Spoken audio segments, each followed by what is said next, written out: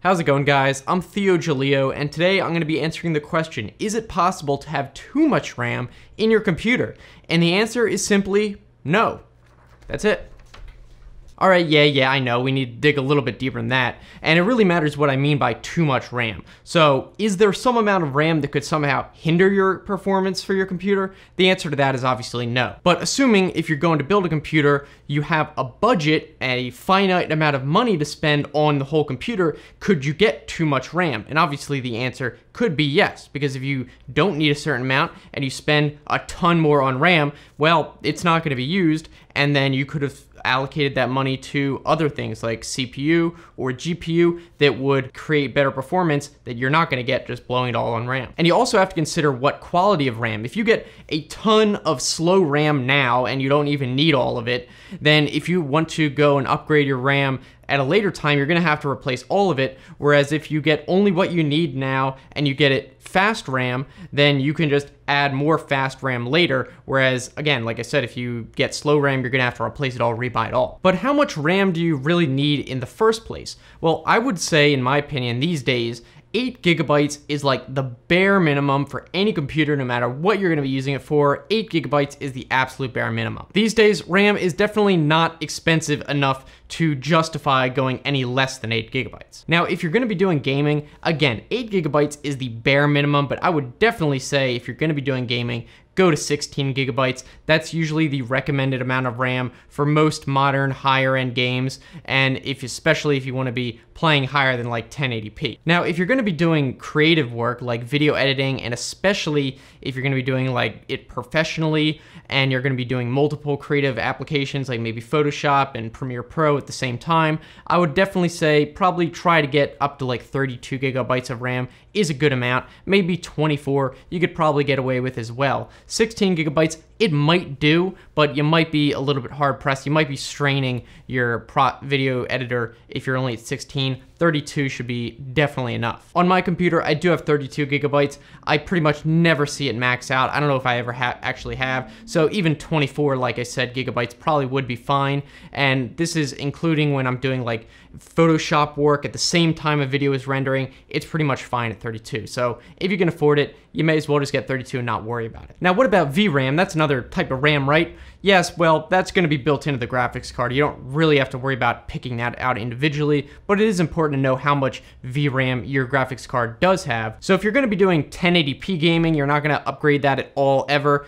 4 gigabytes is probably a good amount of VRAM, but if you do want to do like 1440p gaming, at some point, definitely get a graphics card, I would say, with like 8 gigabytes. And that's definitely so if you're going to be doing 4K gaming, like 8 gigabytes is probably the minimum there. I know some graphics cards have like 12 gigabytes. Really get as much as you can. So why don't we go over some examples for recommended specs in modern games. So the first one we can do is Modern Warfare. Look, it says modern right in the title. It says minimum 8 gigabytes of RAM, and recommended though at 12 gigabytes of RAM, and that's if you want to do like 60 FPS on medium settings, which honestly, if you're going to be playing a game on your PC, probably 60 FPS is like the minimum you want anyway. You don't want to be dropping much below that, so I would say like 12 gigabytes is probably what it should be minimum. And then it also has competitive and high-end recommended at 16 gigabytes. So again, really, I don't know why you would want to have less than 16 gigabytes. If you're going to be playing any game, you have to like turn down the settings. That's no fun. Another game we can look at is Borderlands 3. It has a minimum at 6 gigabytes and 2 gigabytes of VRAM, and this is for if you're going to just playing in 1080p. But for recommended, it says 16 gigabytes, and that's going to be if you're playing at 1440p, and it also has a recommended of 6 gigabytes VRAM. Now for an older game like The Witcher 3, this is like a AAA game for 2015, it has a minimum of 6 gigabytes, which is less than the 8 we've seen before, and the recommended is actually 8 gigabytes. Now again, if you're going to be playing at a higher resolution like 1440p or 4K, or you're going to be playing with a, I don't know, high-end texture pack or something, you're going to have to bump that up probably to 16. And besides games, we can also look at a recommended for Adobe Premiere Pro. This is the video editing software I use. It actually has a minimum of 8 gigabytes, and the recommended is 16 gigabytes for HD video, and it actually does recommend 32 gigabytes for 4K and up. So to comment on a lot of this, basically I would say, in my opinion, 8 gigabytes, if you're going to be doing gaming, is really not enough. I would say that's like the bare minimum garbage computer. Like, you just want to be able to run the games on lowest settings. But if you actually want to like enjoy the games decently and be able to enjoy the visuals, probably just go with 16 gigabytes. It's not going to cost you that much more money. Just get that. So that's all about the amount of RAM, but what about RAM speed? Now, I did make a video entirely about this, talking about RAM speed in terms of the clock speed and latency of the RAM, because you need to know both of these. I made an old video about this on my old channel. I'll have the pop out right here that you can watch. I'll summarize it here. Basically, to know the actual performance of the RAM you're gonna have, you need to not only know the clock speed, but also the latency. They tie in perfectly together, and you need to know both sides of the equation, because the RAM frequency is the number of clock cycles per second or number of operations per second, and the RAM latency is the delay in when that command is executed, and it's a delay in number of clock cycles. So basically, the actual true response time and performance of the RAM